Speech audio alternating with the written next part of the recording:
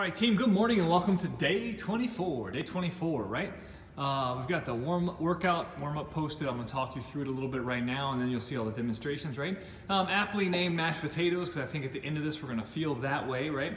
And it works like this. So we go 3, 2, 1, go. So on the 0, 0, 0, right? Right at 3, 2, 1, go. You're gonna do 5 rounds of strict Cindy.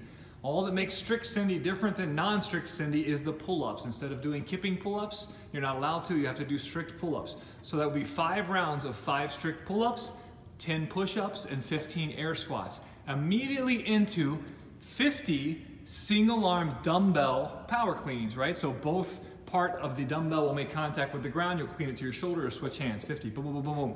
You need to be done with this work in around the 5 to 7 minute mark. That'll give you anywhere from 3 minutes to 60 seconds to rest before we get on to the second round, which starts on the 8-minute mark, right?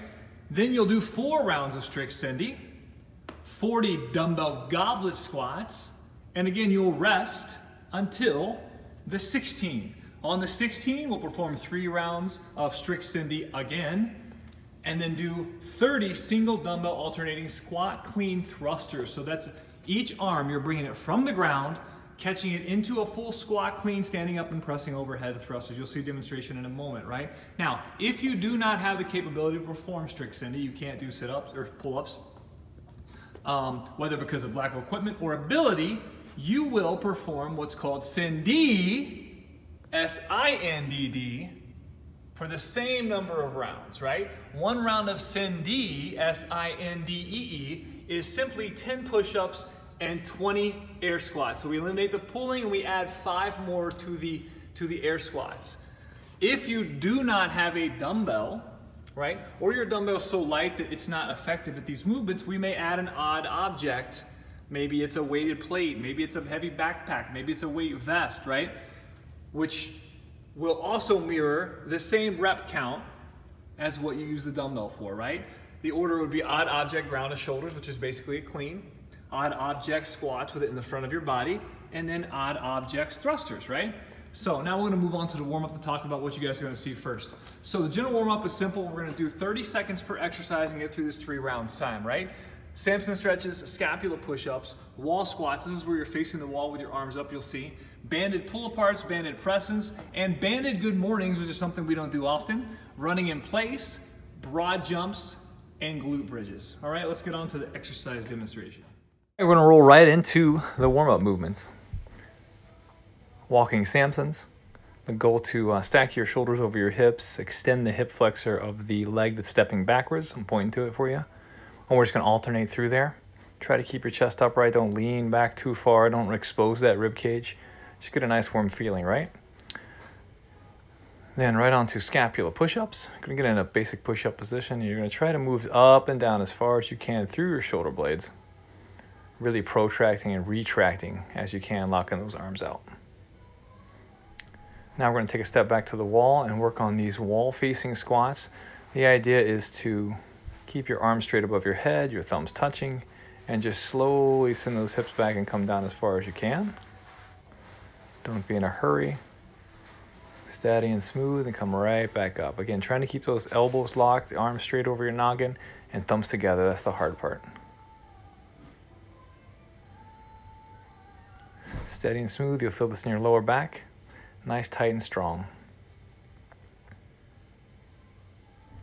Then we're gonna get involved in a little band work. Things we're familiar with, of course, banded pull-aparts. Arms straight, opening and closing. I'll show you a back view so you can see how my retracting and pinching together those muscles in your upper back. All right, we're just gonna weight those muscles that surround your shoulder blade up. Then we're gonna step in and work on some presses. We wanna warm up that overhead position. We're gonna be finding it unilateral today with the dumbbells. So we're gonna warm up a little bit here. Try to keep your rib cage drawn down. Try to drive straight above your head and come right back down into that nice smooth position, right? Just like a barbell press. If you turn sideways, I'm gonna extend my back a little bit here, which was the wrong way. Then I want you to squeeze your butt, keep it tucked under like I just did. Drive it right up to the ceiling. Steady and smooth, guys, you look good. Just like that. Then we're gonna wrap around the back of our neck and do banded good mornings. We've done these a couple times, but they're not too familiar to us. But it's gonna put a little bit of tension. Again, we want our, just like a good morning or a deadlift, we want the hips straight back And stand nice and tall. Squeeze your glutes as hard as you can as you stand up, right? Now we're going to work on running in place. So first I'm going to start marching just so you can see how your foot folds and how your knees come straight up. Your forefoot makes contact with the ground first, and then it's just like that, steady and smooth. And you can speed up, slow down as much as you like. Let your elbows drive backwards, right? Then we're going to move into some broad jumps. And again, you're going to jump forward, land soft, right? And again, one more time, use your whole body to get up and get down. I'm going to show you from the side view now.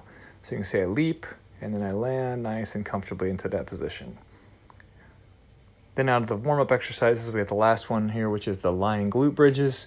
Good to help our hip extension. We did those weighted a couple days ago. Big hips, squeezing tight.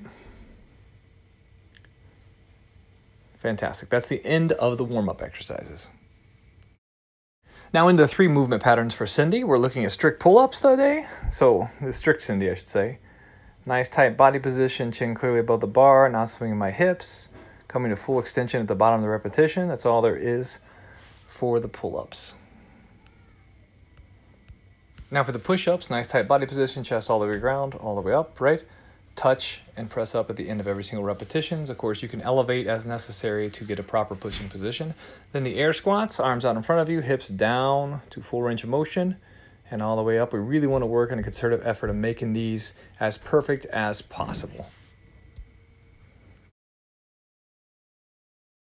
All right, moving into the dumbbell movements, we've got the single arm power cleans here. I really want the kettlebell to be underneath your body position. We clean it, then we switch hands, and you clean it, there's that bar path, right? Both ends touch the ground every time, and you bring it to your shoulders.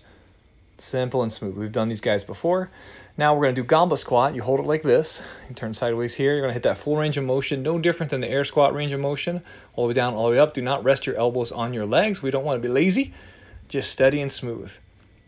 Now squat clean thrusters. You're going to love it. It comes from the ground. Both heads of the dumbbell touching the ground. You're going to clean it into the squat clean. And then thrust right overhead. And then alternate in between every repetition. This is going to get your heart rate up. I'm so glad we saved that exercise for last. And let me know how it goes tomorrow. Good luck, everybody.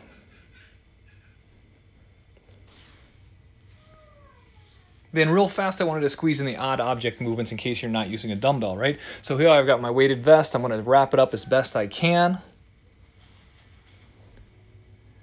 I realize I maybe should have edited this part out, but hey, you guys know me. I like to see the technique. It ends up falling apart anyways. So it is, in truth, all for naught. But we're rolling into day 24. It's going to be a happy Wednesday, so who really cares, right? You're going to grab it just as if you're going to clean it straight above your head, maybe snatch it, but you're going to pull it to each shoulder opposite ways, right?